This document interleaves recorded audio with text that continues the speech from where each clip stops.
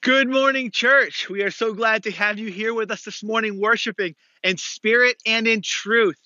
I know right now we can't meet in the building, and that's why I am thankful for technology during this time so that we can connect and engage just like we are. But I will say, man, do I miss your smiling faces. I miss being able to shake hands. I miss being able to give hugs on a Sunday. But that day is coming again at some point soon. And until then, we are going to worship together just like this in spirit and in truth. We want to give you some information to stay connected during the week. As many of you have probably seen on our Facebook page, on the church website, on the app, you can see that this calendar has all of our contact information on it, all of the different connection points during the week. There's stuff for married couples. There are things for families. There's different, uplifts during the day. There's a coffee time with Pastor Mike in the mornings at 8 a.m. All kinds of stuff to stay connected throughout the week. So we want to make sure that you check out this calendar and know what's going on so you can stay connected. Also, church, just want to remind you that there are two ways that you can give right now as well. You can send in your checks, through the mail directly to the church using the postal service, or you can give online using the app or our website. Both ways are great. They're easy to do. The online stuff, you can just, click your way through and do it through there. It's very easy. But we do want you to know that you can give that way during this time.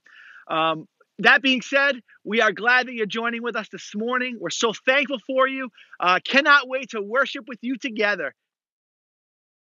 Hey guys, so glad you can worship with us this morning. We are the church as we are gathered together. So as we sing, as we proclaim, we want to give him praise even as we're all online. So I want to introduce you to the team. It's going to be Freddie and the bunch. Little pun intended there. So say hello to the whole team as we worship, as we sing together. So join us online. Let us give him praise. We give him praise because he lives in our hearts. We are thankful for that. So come on. 3, 4.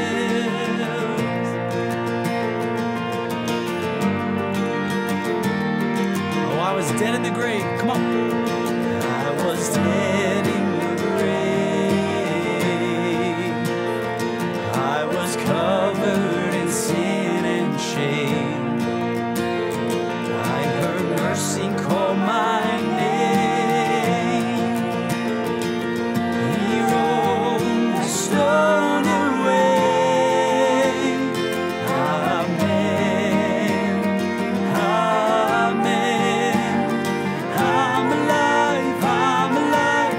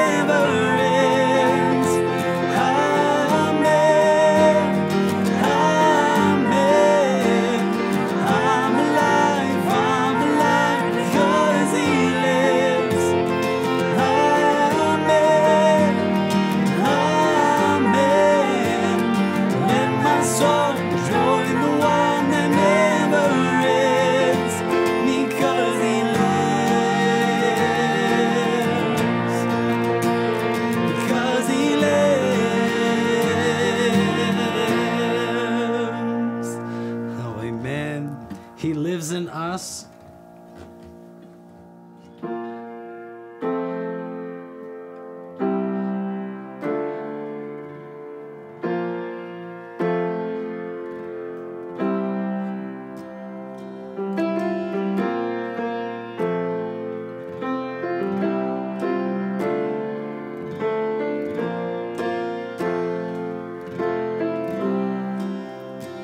I count on one thing, on the same God that never fails. So will not fail me now, you won't fail me now. In the waiting, on the same God who's never late, is working all things out. You're working all things out.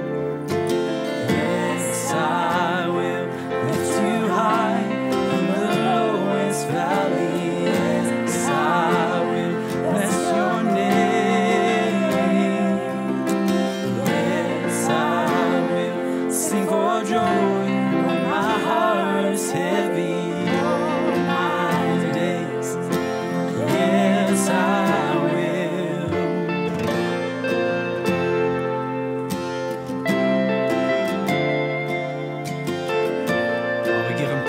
Despite all things going on, I count on one thing. Come on. I count on one thing. The same God that never fails will not fail me now. You won't fail me now. In the waiting, the same God who's never late is working all things out. Working all things out.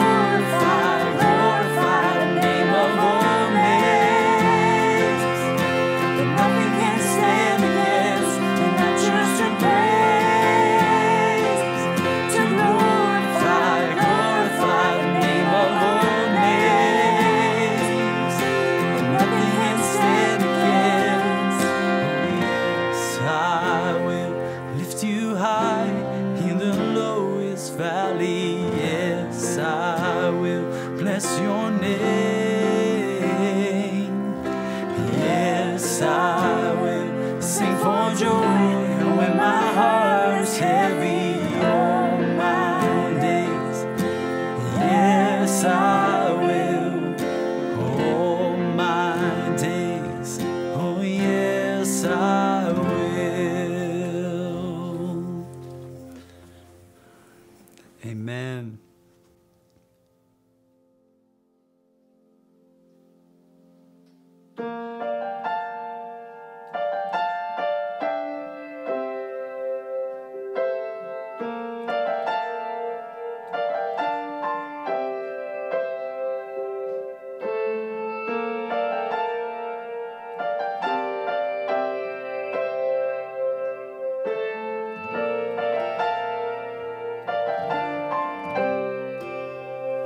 No pen or quill, no scribe in perfect skill, with flawless words could capture all you are. No lofty thought, no scholar of this world could grasp an inch of such infinity. Though we cannot comprehend such a mystery, just a glimpse of you revealed is compelling us to sing. Holy, holy is the Lord God Almighty. Worthy, worthy is your name.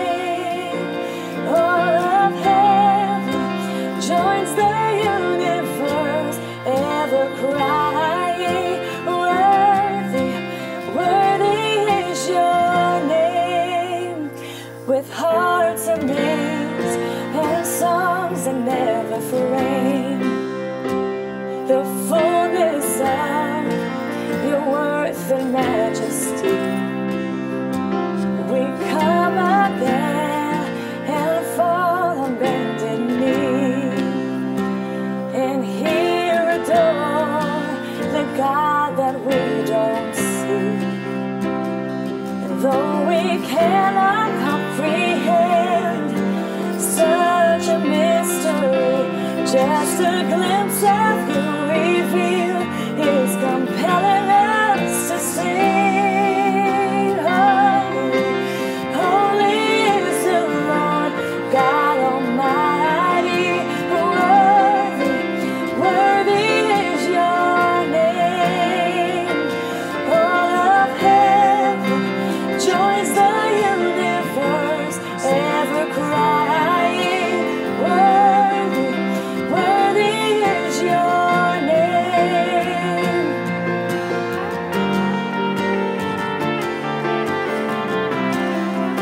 Worthy is your name.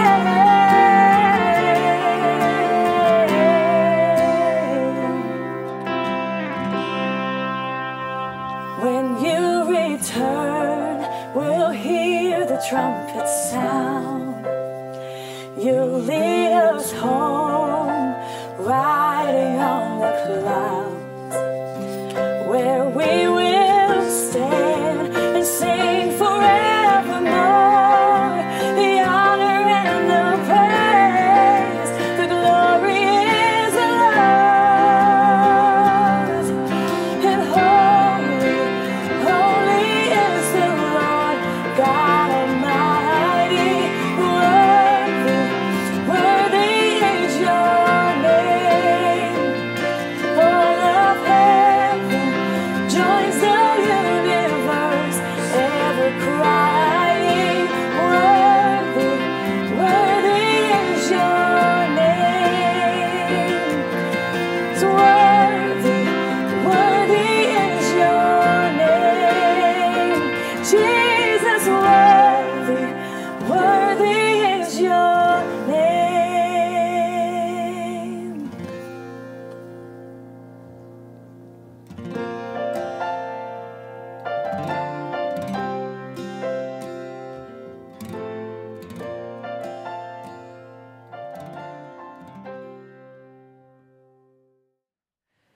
All right, welcome this morning, Ocean State Baptist Church, connecting online, being the church as the church has remobilized itself. And I want to begin with prayer and then get into God's word with you and encourage you in the ways that God has shown me this week, encourage me from the text we're going to read from today. Let's pray together.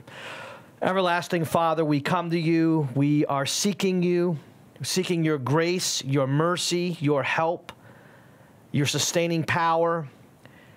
And Father, from your word that you exiled here with us on this planet, Lord, we are seeking guidance, seeking insight into the times in which we live, that we may live prudently and wisely, proclaiming your message, how you have placed us, Lord. We accept your will. Just help us to do your will in its acceptance, Father, and be the church you called us to be. We lift up to you our nation, the world. We pray for our frontline workers. We pray for those who are sick. We pray for this nation. We pray for those in governing authorities. We pray, Lord, for our churches all across the globe today.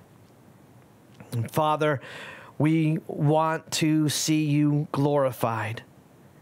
That the weight of your significance would be intensified through your people eagerly repenting of sin, confessing their faults and their struggles, that, Lord, you get our attention, and that we may turn back to you in ways that we are called to, in ways of love and mercy and truth.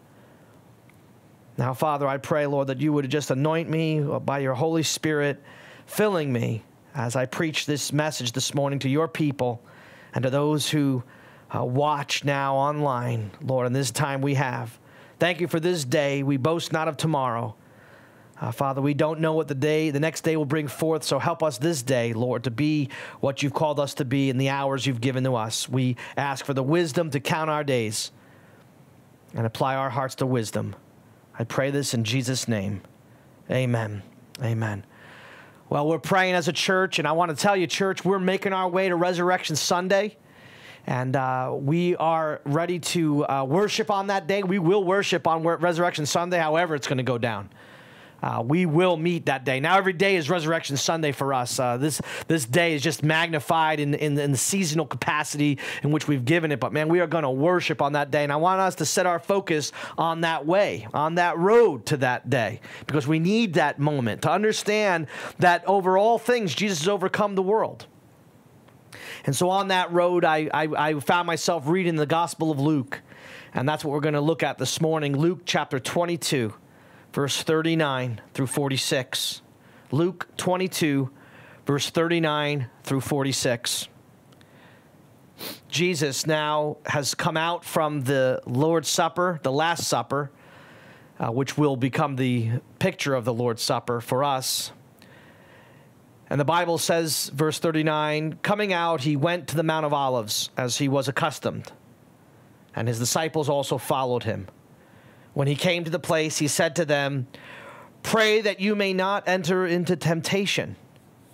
And he was withdrawn from them about a stone's throw. And he knelt down and prayed, saying, Father, if it is your will, take this cup away from me. Nevertheless, not my will, but yours be done. Then an angel appeared to him from heaven, strengthening him. And being in agony, he prayed more earnestly, and his sweat became like great drops of blood falling down to the ground. When he rose up from prayer and had come to his disciples, he found them sleeping from sorrow. Then he said to them, why do you sleep? Rise and pray, lest you enter into temptation. It was the great Charlie Brown who once said, when something bad is about to happen, there shouldn't be a night before. And I think you and I would agree with old Charlie Brown. Have you ever had that anxious ache the night before? You lay in your bed wondering, how is this all going to go down? What is going to happen? What is ahead? What will take place? It might have to do with something God was leading you to do, or something that had to do with something unexpected in your life that was occurring. Or maybe it was the results you were waiting for, or a procedure happening the next day. Or maybe it was something in the news that was interrupting your entire way of life. In the writings of the book of Job, I found this week, Job said, I am made to possess months of vanity, and wearisome nights are appointed to me. Job 7, verse 3. Man, did I find that verse an eye-opener this week. Let me read that one more time. I am made to, and this is a biblical truth, I am made to possess months of vanity, and wearisome nights are appointed to me. We all have these times. These kinds of nights and weeks come packed with a continual surge of anxiety or fear or tension. When we hear the words, you're going to need surgery for this, or they're going to be laying off a lot of people at work, or you need to meet with them and tell them the truth that they continue to refuse to hear, or you must stay indoors for the next few weeks, stock up on food. This virus keeps spreading. I'm going to gently say that Jesus understands the surge of anxiety and tension over these kinds of things that come at us in our life. Did Jesus ever dread the next day? Yup. Did Jesus ever have to face the facts of God's will? Yup. Did Jesus ever feel alone? Yes. Did Jesus ever feel isolated? Yes. Let me start with that truth that Jesus is truly our sympathizing Savior. The Bible tells us that about him. In Hebrews chapter 4, it says, this high priest of ours, possession, understands our weaknesses, for he faced all of the same testings we do, yet he did not sin. Jesus, our Savior, he knows what we are facing, and Jesus is with us. With Jesus, we're never alone. And that's what I'm going to preach on this morning. Never alone. In this passage of Luke 22, we're led into the heart of Jesus as never before in the Gospels. In the garden, we see a Jesus who did not appear in the Gospels before this time. This part of the story is much deeper, I think, than we let it be. A lot of times people look right past it, but yet it provides such a simple guidance when we are in the garden of anticipating the unknown, or in the garden of the anxiety of fear, the anxiety of tensions and situations, or in the garden of loneliness, or in the garden of isolation. Jesus understands this. And in Christ, we are never alone. Imagine it now. Jesus is there with you right now in this time of national crisis. He's in your heart. If you're a born-again, saved believer this morning, Jesus Christ is in your very heart and being, and He's in your home. He's there with you. You are His home. At the same time, as a pastor, let me say that while there's a great focus on the national crisis going on around us, there are many who are caught in the grips of the same struggles they had before the crisis began. Others going through health crises outside of a virus, going through the crisis of cancer, the crisis of a debilitating disease. Others are worried about the next few months of income. Many are still the same people before this all happened, and they're wrestling with the same fear and worry and depression that they had their whole life before all of this got started. So I want to encourage all of us, no matter where we are, to draw near to Christ, because He knows our present difficulties. Jesus sees us, whether we're losing sleep, what we're losing sleep about, whether we're caught in the thorns of anxiety, whether we're caught in the thorns of a lack of income, of gainful employment, whatever you're facing right now, either in your family or in your health or in your situation in life or in our nation, we are never alone in Christ.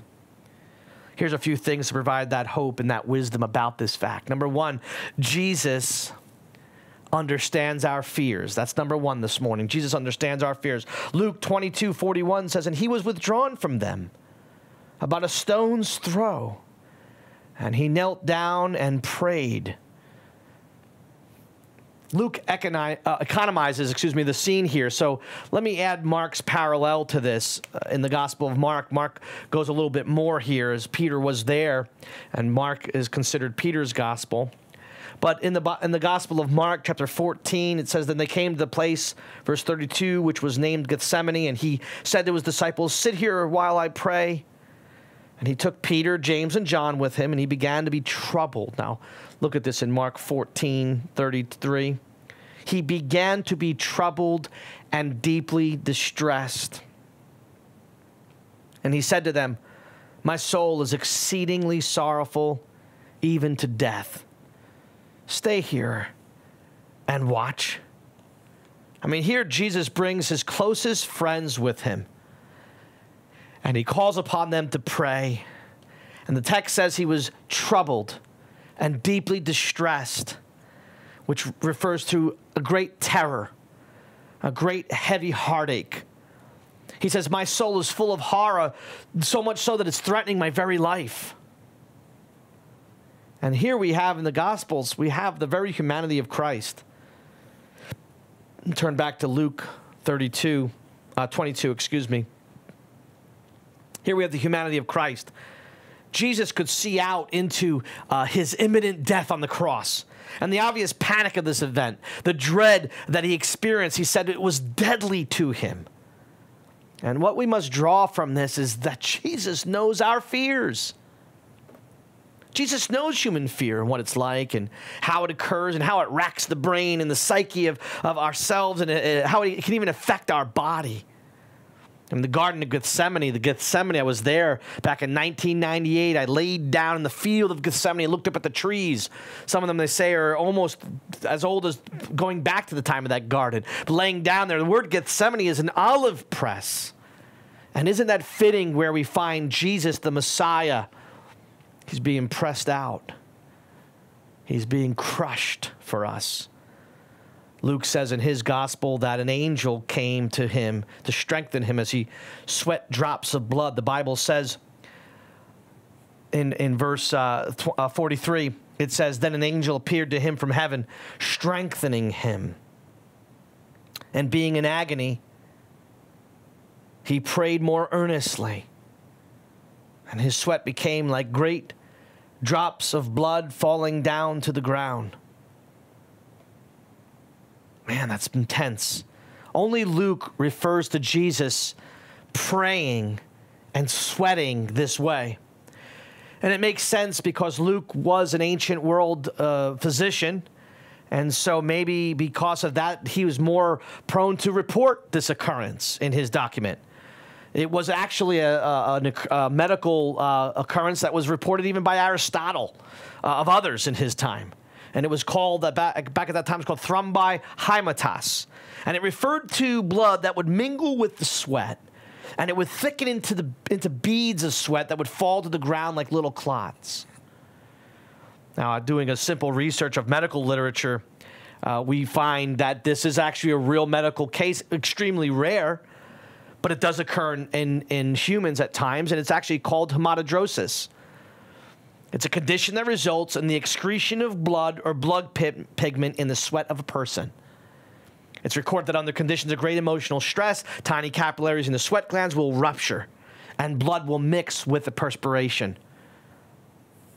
I looked it up, and I found that it was recorded in the 20th century. 76 cases of hematidrosis in the 20th century were studied and classified.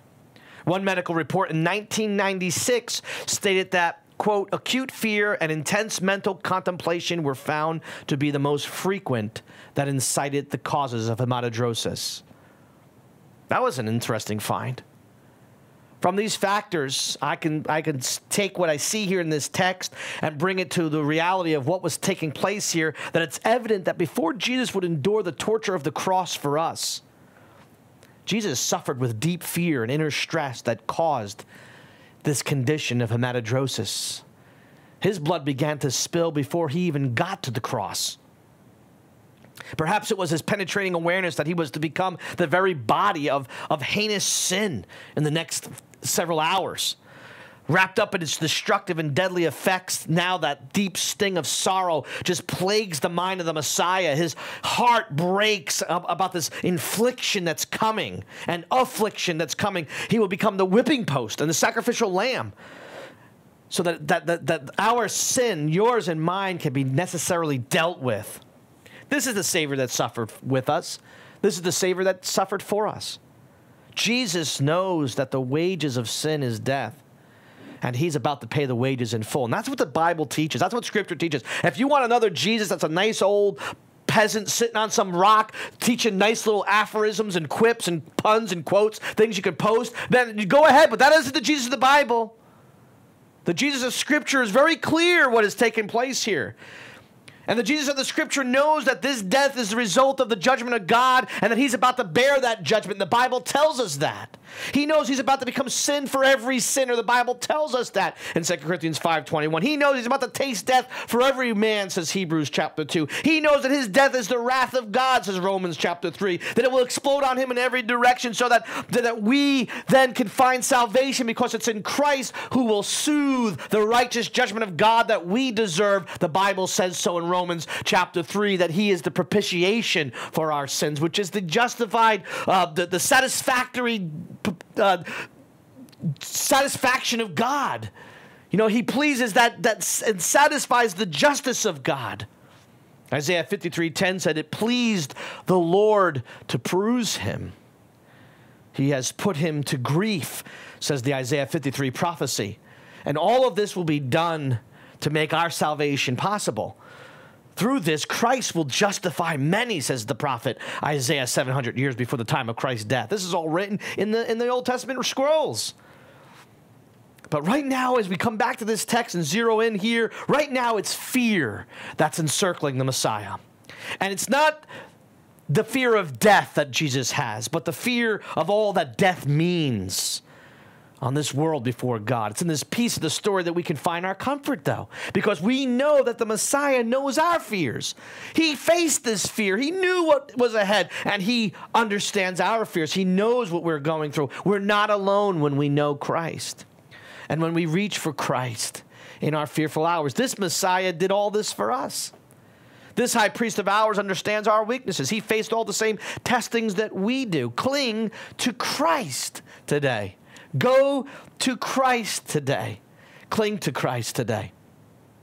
What else does Jesus show us? Number 2 this morning, Jesus directs us to pray. In verse 40, it says, when he came to the place, he said to them, pray that you may not enter into temptation. And he was withdrawn from them about a stone's throw, and he knelt down and prayed. Are we praying more during this time? This is a time of great temptation. I'm going to tell you that right now. You know, we're thankful for have the online devices and all the online media, but I'm going to tell you right now, this is a time of great temptation to come to the church. We're inundated by now all these things, and to say that we're going to have something online for all of you guys also means that what we attract you with will attract you to. We know this, and that's why I'm saying we had better be praying more before we connect online with one another and be exposed to the things that are on the social media devices. Let's be wise here. But more than this, not even just the media reality, but we must also pray more because of the great time of temptation while we're home and stuck, and more to be aggravated and angry and frustrated or confused, or maybe we'll start ignoring the truths and the facts of what's actually happening. I'm going to tell you, it's a great time of temptation, and Jesus knows, and Jesus directs us to pray. Jesus here runs to his Father. Does our fear, our anxiety, our frustrations, our current situation, does it run us to the Father? Or to more frustration, or to more food? Or does it run us to more foolish distractions? Have you and I been praying more during the last 2 weeks? Only God can comfort us. Only God can console us. Only God can strengthen us and guide us. We must run to the Father in prayer. When my daughter was younger, she always had a way of sneaking into the bed with us in the middle of the night, scared. And she would come in there, and my wife was very vigilant about that. You know, I didn't care at all. You know, it became kind of a joke because Eve would see me. When I would say goodnight to her, she would whisper to me and say, "Hey, Dad, save me a spot." And so in the middle of the night, I'd hear the pitter-patter of little feet. She'd crash into the bed, and a little radiator would just jump up into my rib cage, and Dad, I'm scared. And I'm telling you that in this text here, verses 40 and 41, Jesus is running into his Father, and he's saying, Dad, I'm scared. And he's directing us to prayer. This is prayer. Sweet prayer is the direction that Jesus gives to us here. Prayer. He shows us that prayer is without question much more than just content, form, and liturgy and an act that we must do. No, this is about relationship and about surrender. I'm talking to God more right now than I did before. So what was happening before? I started equating these things in my mind, but I need God right now. I want to walk with God, closer to God. And if that's what has to come out of such a time as this, then so be it. But that's where Jesus goes. That's where Jesus goes in the trial. He goes to prayer, and that's his spiritual direction to us. We should be praying more during this time. We should be seeing that prayer is what we needed all the time, that we must go to prayer. Listen, my friends, prayer is all that it's all that a man can do, a woman can do when they're on their knees before God. That's all that we've got. I think it was Charles Spurgeon said that prayer was the slender nerve on the muscle of God. And prayer is the only omnipotence God lends to human beings. And prayer is spitting in the face of the devil. And the devil right now wants to get us off our course. We must pray. We must pray. And we must pray more than we have before. Be creative about it. Be creative about it with your children, with your homes. Let's pray. Let's fast and pray. Number 3, Jesus leads us to total surrender, saying to the Father in verse 42, Father, if it is your will, take this cup away from me. Nevertheless, not my will, but yours be done. Now, I never noticed this before, but I've been reading in the prophets this last week and a half, 2 weeks, and I've been reading the prophet Isaiah, and I'm looking through the prophets because they've lived through these times. There may be a possible allusion here to something the prophet Isaiah recorded God saying to the people in chapter 51 of his prophecy. God told the Jewish nation in that chapter that he was He had allowed the nation to drink from the cup of his judgment, but was willing to pass that cup now to those who deserved that justice more than they did. And I came across that in Isaiah 51. I thought, is it possible that Jesus, as a Jewish rabbi and savior, is he hinting to this image that's found in Isaiah's writings? Is Jesus suggesting to God the Father the same principle, that to let someone else take this cup of deserved judgment? Is that possible? He is asking God if there's another way. Perhaps God the Father would do this for Christ the Son. Perhaps there was another way to do this. But he surrenders. We also must realize that it's a cup we deserve. In a sense, that principle of Isaiah 51, I realize that it's a cup that you and I deserve. And yet we're going to find that Jesus is going to drink it for us. As Hebrews 2:9 says, for by the grace of God, Jesus should taste death for every man. Jesus takes the cup and he drinks it down to its bottom. The other thing is the cup in Jewish thought also signifies one's destiny in life. David, we saw last week in Psalm 23, he said, my cup runs over. But here we find Jesus with the cup on this week too. And like David, his cup was running over. For Jesus, his cup is tumbling over him. David's cup was filled with life and fullness. Jesus' cup is filled with sin and death. Jesus is staring into the deep, filthy cesspool of human sins, and it sits there before him. He knows it's his destiny to drink it down to the last drop for the sake of the world. He asks in that moment if there's another way. And this is what I realize. It's in this moment where the Savior's own possible free will collides with his own passionate love for his Father's will. His own free will collides with his love for his people. Hearing the sound of every human heartbeat that would ever beat in this earth, sounding off now in his soul. The hope of every human life, hoping in all the history of salvation. In that moment, Jesus could see into the landscape of his Father's perfect love, tempered by the Father's perfect justice, motivated by the Father's perfect plan, and there Jesus surrenders to the Father's perfect will for you and for me. Jesus surrendered himself so that he can save us. And I'm telling you this morning, the cross is the only way. The cross is the only way. We must all come first to the cross of Jesus Christ. It's there where Jesus' surrender is where we find our only salvation. And if we have already come to the cross, brothers and sisters, if we've already come to the cross for salvation, let's get ready now to take up that cross for real. Let's not forget that Jesus went to a cross for us to save us from the sin virus. And some of us, most of us, are called right now to go to a couch to slow down the process of a man virus.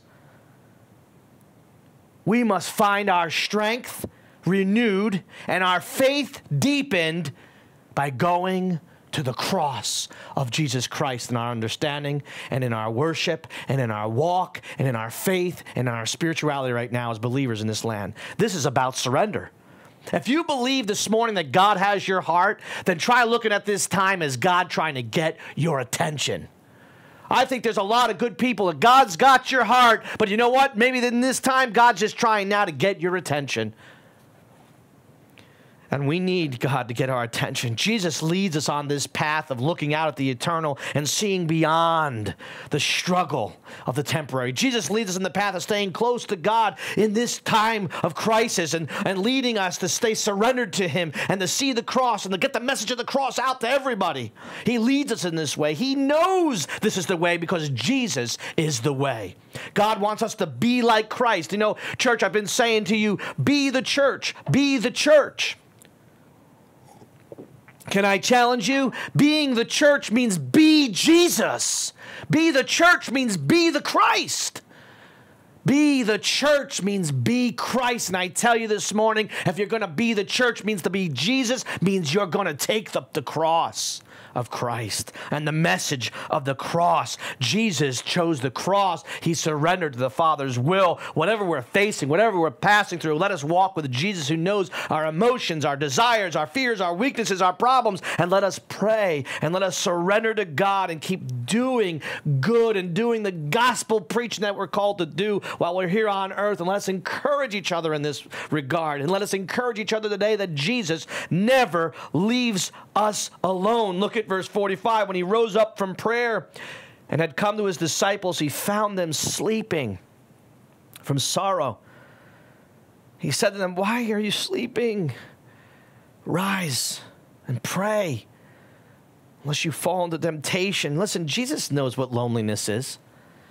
He knows what loneliness is in the struggles of life. Jesus was quarantined in the darkness of that long night, separate from his family, separate from his friends, separate from his creation, and soon he would cry out to God, my God, why have you forsaken me?" He would be separate from the relational aspect of his Father. Jesus knows what quarantine is, and Jesus knows what loneliness is. And listen, my friends, I know that you need to hear this. Jesus is with you.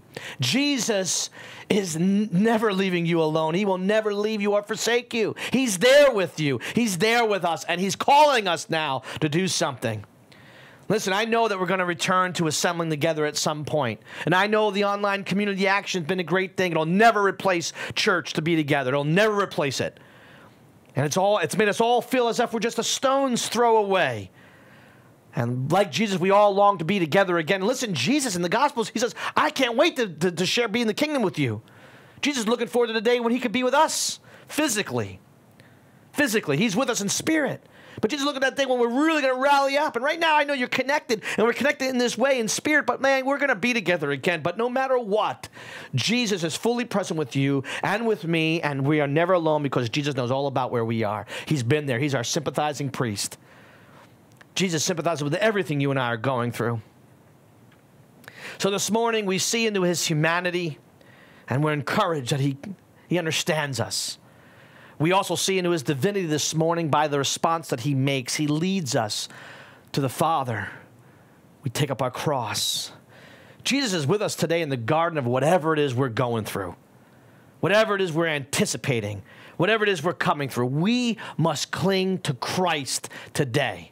Not the news, but to Christ. Not to social media, but to Christ. Not to Facebook, but to Christ. Not to human leadership, but to Christ. Foremost. Not to fears, but to Christ. Because with Christ, we're never alone. He is with us. Be the church, my friends. Be Jesus. He's with you. Let's pray. Father, we thank you for your word this morning that has great relevance in our life today.